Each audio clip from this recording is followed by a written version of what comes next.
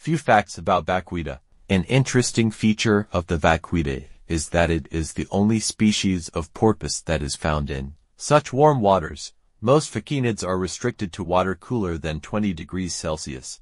Vaquitas are unique in their ability to tolerate large annual fluctuations in temperature. Vaquitas, known scientifically as Phocoena Sinus, are neither dolphins nor what you commonly call whales, but they do belong to the same group of marine mammals, known as cetaceans.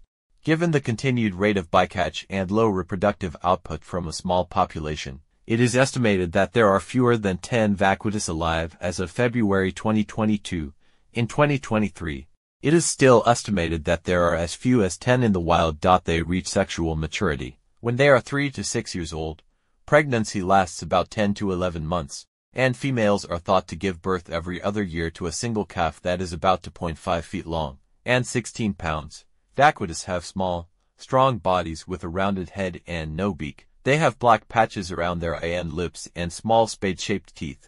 Vaquitas also have triangle-shaped dorsal fins in the middle of their backs, which are taller and wider than in other porpoises. The vaquita is the most endangered cetacean in the world. Vaquitas have a short lifespan, typically living for around 20 years in the wild.